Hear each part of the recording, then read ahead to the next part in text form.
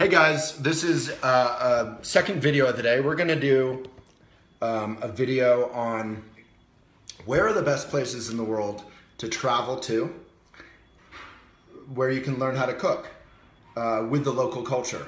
And we're not gonna cover all the best places, we're just gonna cover a couple wonderful places. So I say we because I'm with a special VIP guest, Peggy Markel, who is a female entrepreneur, founder of Peggy Markel's Culinary Adventures, which is renowned for actually touching in with the culture and connecting with the locals and the local food and traditions. And she's beautiful and one of my best friends, and here she is. So, yeah, so everyone, if you feel like it, say hi to Peggy. You can comment, say where you're from. That'd be cool. Yeah, we're doing a second bonus video because Peggy Markel just totally coincidentally walked in. And she is kind of funny because I just did this whole video on cooking and recipes, and I felt I actually referenced our video. Someone actually brought it up, and I said, yeah, that was better than what I'm doing now because I had a genius cook and then me not really knowing what to do, and it's a good combination. And then you walked in. To Relephant headquarters in Boulder, Colorado. So yeah, if you can leave a comment, say where you're from, and if you have any questions about cool places to go travel to and to learn how to cook. So you, Peggy, lead Culinary Adventures. Yes. What is that? Well, let me just tell you the most exciting thing. Mm-hmm. Next year is my 25th year of doing this. That means Wow. I've been connecting culture and cuisine for 25 years. I can hardly believe that myself. So it's kind of exciting. So yeah, I'm 25. That's a big one. It is big. Elephant's 14, and I feel like we've been doing it forever. Right. So I can only imagine what 25 feels like. 25 feels really big. So, 25 years ago, there weren't that many people doing this sort of thing. So I was, it was kind of novel, if you can believe that, to go into a culture and say, hey, this is really far out, this is so cool. We need to reconnect to these cultures that have always sort of had a close connection between their culture and cuisine. Their farm to table, their food culture is very much a part of the identity of who they are. And so I was totally into that, and certainly Italy being the first one, and Tuscany being the first one. So I was one of the first Tuscan programs out there, even though it's super sort of, popular thing to do. And it's still going. We have 2 beautiful wood-fired ovens. We have great people in the kitchen. We have, we explore the vineyards and food artisans around, and these are really knowledgeable people that I've been working with for a long time. So it's like, so you work with local chefs and cooks and all that. Yes, and we cook in a beautiful kitchen with wood-fired ovens. And then whoever's going on the journey, the culinary adventure with you, learns how to cook a little bit. Oh yeah. Oh yeah. Learns how to eat. You come back with a wonderful array of very sort of easy recipes from a plethora, of ingredients that maybe you just didn't know how to put together.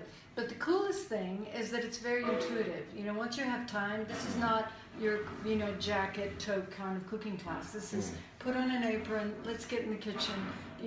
We've been through the markets, we know what's going on. Okay, what are we doing here? And we try to use, work with the regional dishes just because it's so fun, because that's what people know, that's what's growing there. And so we don't go by recipes, we have recipes, but we go by showing you what's there, getting your own hands in it, and feeling it.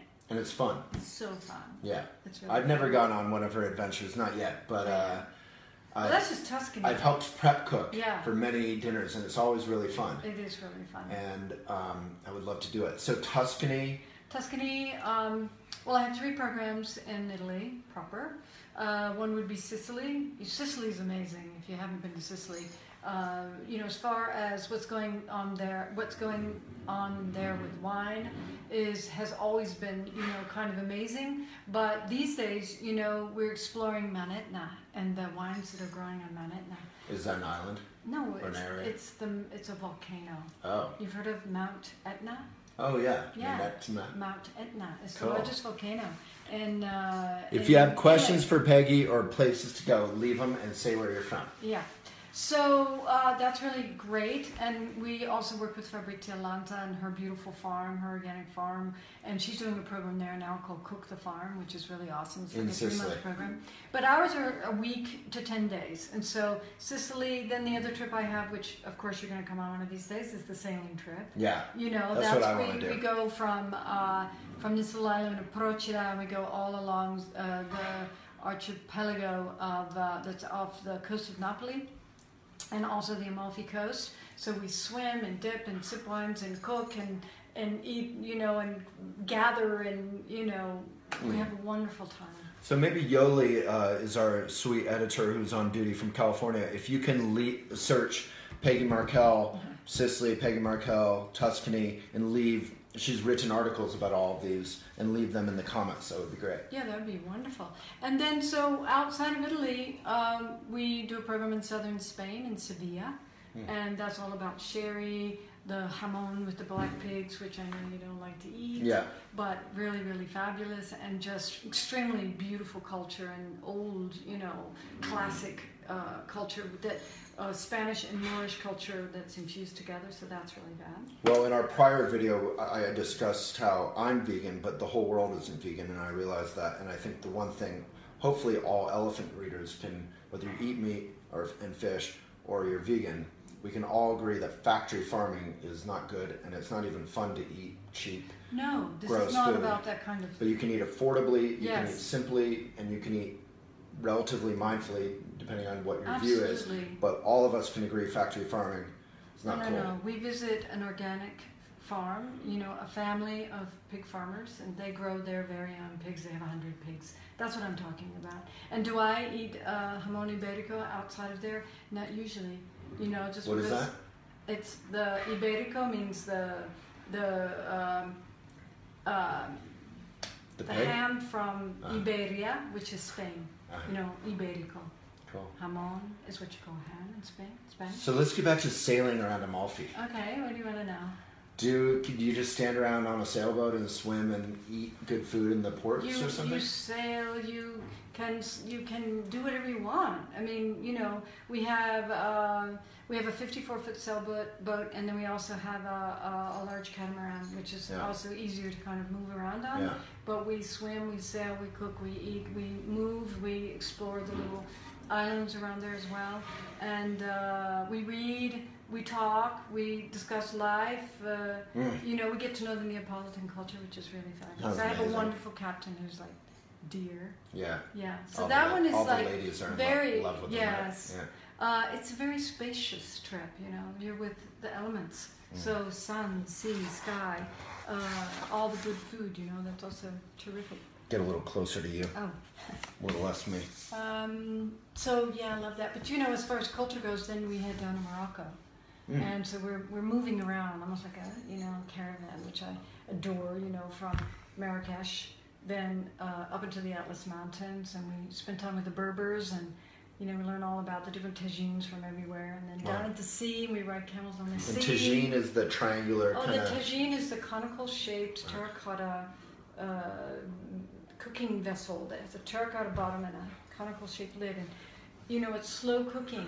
This is slow food, slow travel, you know, getting into the land, talking to the people, getting to know them, dancing with them, listening to their music. You know, it's really awesome. And if you don't go to these places, you don't know what they're like. You know, that's the really obviously huge benefit, is that you could read about certain cultures or certain people, and you go there and you find you've never had better hospitality in your life, or been better taken care of, or kinder to, you know. So that's another thing that I love. For me, the experiences aren't only about the food. Right. That's a fundamental part of what you do, which I respect, and why I want to go is it's not just tourism. No. Like, what's different that what you're doing from tourism? Well, my programs are not commercial in the sense that they're not for mass tourism. You know, I'm a very handheld artisan company, and I've been doing this, as I said, for 25 years, and I go on my programs, and I introduce you to my friends, and you know, I've known them for a long time, and so it really is this sort of like, if you were coming to visit me in Italy and I take you around to do all the things I love to do and show you my friends and take you to eat here and there and say, hey, we have these, let's work with Piero because here's our, you know, our wood-fired ovens, this would be so great. Let's make a vegan pizza, you know, let's do this. So it's handheld, it's artisan, it's, you know, close to the bone. You're actually it's transformative.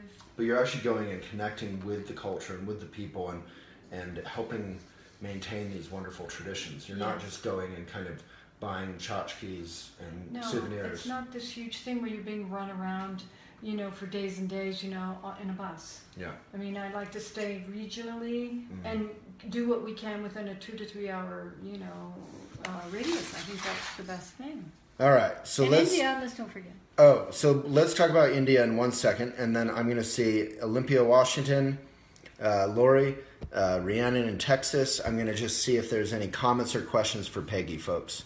So if you have any comments or questions for a wonderful, wonderful chef here, Peggy seems nice. Holly, good evening to you. My talks are always eye-opening and refreshing, mostly because I have cool guests sometimes. Lindsay is on. Hi, Lindsay. Holly, I want to spend some time in Redding, California by Mount Shasta. I've only spent a little time there in the past. I hear that people can spiritually connect a lot better by Mount Shasta. Does anyone know why?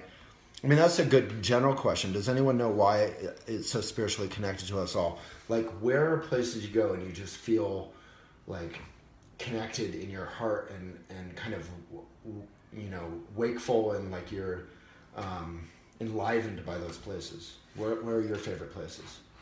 Well, you know, the ones for me are actually certainly Florence. I mean, I spend a lot of time in Florence in the Tuscan countryside, and that may seem rather she, like, well, what do you mean? That's not like Stonehenge or something, but I think the Renaissance, connecting with the muse of the Renaissance, is something that's you don't want to miss if you've never done it, if you have an interest in high thought or how a human being can be. You know, I mean, we take Buddhism and, you know, we talk about Lungtan being uplifted. Well, the Renaissance was something incredible. They came out of the Dark Ages, you know, and in a real artistic way. A real awakening from one of the darkest periods of human history. Right. And I do feel that also. I mean, I do pinpoint in each of my programs the places where I feel the most energy. So it's definitely, Mount Shasta has a ton of energy. I'm about to do a wilderness trip in Canyon de Chelly, and that's also like one of those places that's supposed to be incredibly untouched or full of spirit and still connected to the Navajos. So it is about the energy of a place, and I usually go where I feel the energy of a place, for sure. And the trips are transformative, they are. So it's being able to spend time in those places and be with the people who come from there. They have different light in their eyes, you know. So it becomes this very inspiring thing. And you drop out of what feels like we're so bombarded, you know, with a different kind of me culture or, you know, I don't know, commercialism sounds pretty neat to think just about. Speediness. Moving around, but it's connected, it's more grounded, it's slower, it's... That's beautiful. That's how I feel just going and having dinner with you and your dinner parties. Weathering, that's okay. I'm not good at this kind of food stuff either, but that's kind of why. So this talk is for us too. Jill, I studied at Apicius in Florence. Apicius. It's a great school with individual classes for tourists as well as a regular school. Peggy has the right idea. Love that, Jill. That sounds fun. Yeah, if you have any more comments about your time in Florence. I got to go to the leather school, which even though I'm vegan, totally blew my mind. It was probably the most inspiring place. In Santa Croce. It really was inspiring. Did you go to Cibreo? Cibreo is one of my favorite cafes. What is highest in nutrients? Is from Leah. What is highest in nutrients and flavor that can be foraged? Do you ever do that? Seaweeds. Seaweeds. Yeah, seaweeds for sure. For instance, you know, there's even the purslane that grows in your garden. If it's always that weed, you know, that little succulent-looking weed that you're ready to tear out, you know, like we've torn it out forever. It's amazing how long, say, the Moroccans have been eating purslane, and now it's a big thing. You'll see it on the menus of pretty fancy restaurants because it's super high, I think, in vitamin C, vitamins, and so if you haven't checked out purslane yet, do. If you can eat it raw, so just make sure it's not sprayed. That's very important. Yeah. Yeah. So Yoli, maybe you could leave the weeding video. I've done 2 with Brigitte Mars. Okay. You see, we run around Boulder and we pick weeds and then make a meal out of it. It's pretty cool because, like, one of our favorite farms, Cure Farm in Boulder, with Paul and Ann. They're selling dandelion greens now, yes. and it cracks me up because we spend all our time poisoning them and weeding them and trashing them. Yeah. But you can actually buy them now. Yeah. People are getting dandelion it. greens, chicory, those are easy things to find. And they're healthy and they're delicious. Really healthy and delicious. And say, for instance, the Italians have been using that sort of thing all the time. I mean, wild asparagus, chicory. You know, you find them out in the on the roadsides all the time, just looking for wild greens. Obviously, porcini. mushrooms. People love that. That's right. Yeah. Yeah. So India. Yeah, India. Also, this is Rajasthan. So I have to say that it looks like it's really, you know, grand and royal and palaces, which it is, but they're villages, and the village life there and what they're doing is also really quite incredible. And, you know, going into the villages and seeing how they live and, you know, witnessing the village potter make his pots and his wife painting them with a little donkey brush and seeing how that life sort of still exists. But you don't know for how long. That's another thing why I'm, you know, so hot about what about being able to go out and study food traditions, culture, because things are changing. They're changing fast, rapidly. You know, certain markets are disappearing. Village life, like for instance, the sons of the potter don't want to be potters, and they want to do something else. Of course, you know. So what happens to the potters? Status in the village, who's going to make the pots? Pots are used to barter for other things, you know. And so how can they do without their traditional water jugs? What will they do? So we don't know the answers to these questions. We don't know what's going to happen here. It's funny, and hopefully those of us who visit these places can help remind those cultures that of the value and the magic that they have that maybe they take for granted. They look at our flat screen TVs and our iPhones and they think, oh, that's cool. But actually, from our point of view, we're going there and saying, wow, this is magical. This is cool. Yeah. No, for the new generation. It's totally cool. And we're watching, you know, how the ancient world is becoming more modern, and in some ways that's also really exciting, you know, with what young people are interested in. And there's a lot of fusion going on, you know, and there's Wi-Fi everywhere now. So, you know, it's not just backward, or, you know, and it's not all about poverty. I mean, poverty still exists, you know. But it's like it's becoming more middle class almost everywhere in a sense, you know.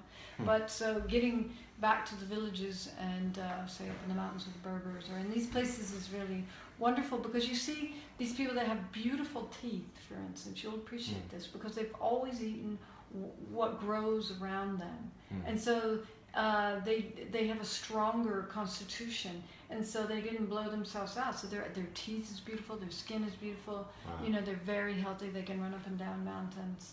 It's beautiful to see that they're not living a, you know, commercialized crazy life like we are. So what's one maybe takeaway for all of us, like for the next meal we make at home, or we get all the ingredients at a grocery or farmer's market or wherever? What's one sort of mindful thing you know you think all of us could do that would be fun, that would benefit our lives? You mean by going to you mean going to the farmer's market? Just in our lives right now, what's something that Peggy Markel would love to see all of us be doing? You know, I would say just trusting ourselves more about, you know, food and cooking, and get yourself to an organic market or a farmer's market or where they have good food, and go with what you feel drawn to, you know, if you're drawn to red peppers, get red peppers, you know, I mean, get food that makes sense and that, you know, that you can make a balanced meal out of, and that you can prepare simply. And I would say the two most important ingredients are good salt and a good olive oil. Yeah. So then you can put a very simple meal together with hardly anything. You know, and you make it beautiful, and it's usually tasty. And I mean, if you get good grown food, you know, not only is it tastier, but it's healthier for you. I will put in a plug for The Third Plate. If you haven't read Dan Barber's book, The Third Plate, it's really incredible. It gives you a whole education about soil and how important soil is. You know, not because he's also a chef, so not only from the point of view of that we need to be healthy and no pesticides, but it really makes a difference in the entire ecosystem, and not to mention flavor.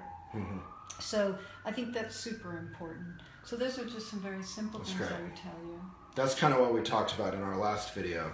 So I love that you connect with that, which is the hidden ingredient in any great recipe is where it comes from, the source, and that includes any of the packaging, or hopefully as little packaging as possible. You know, responsibility for it being humane and hopefully organic, good soil, good farmers, and then where it goes at the end. So it's not just when it makes an appearance right in front of our face. Yeah, right. No, I think we can take more personal responsibility, which we have to, you know. Yeah. And I think it's a very important thing, you know, to consider, you know, the connection between your mind, your body, your soul, and your own, you know, turning your own earth inside. I mean, you know, we get really philosophical about that, you know, like the idea that the soil is so important, and the ecosystem of the soil and what lives in there and what has space to breathe, and how that is actually a healthy thing that will grow a healthy plant and doesn't actually set up an environment for weeds. You know, weeds grow where the soil is poor, you know, and so it's like our bloodstream. We need to keep our bloodstream strong, and the way you do that is with eating good food from good soil. Yeah. Yeah, and also obviously knowing, as we mentioned, like with Brigitte Mars, that some of the weeds are, you can eat them and they're great, like dandelion greens. Yeah, or the, you know, the purslane, for instance, in good soil is even better purslane. So it doesn't disappear, you know, like some weeds can't grow, you know, in a good soil, but for instance, purslane can. Purslane, I gotta check it out. Oh, I have to show you, because I was just in Oregon, in Graham's and China's garden, and you know, we ate a lot of it just because it was big. It was like giant purslane because their soil was so nice. I don't even know what it looks like. I'll show you. You would go, oh my God, I can't believe it's that. Well, so Peggy and I are thinking about doing an elephant trip with Peggy. Yeah. So if any of you are interested in that, you can. I don't know. You should let us know which one. Yeah, let Peggy know. Which one do you feel most attracted to? And your website is peggymarkel.com. Yes. MARKEL.com. That's right. Peggy Markel, thank you so much for being on the show. Good to see you spontaneously. Yeah. And, that was great. Yeah. You saved me. That was great. All right. Say bye to this beautiful woman. Ciao, ciao. Finish. See y'all. Thank you so much.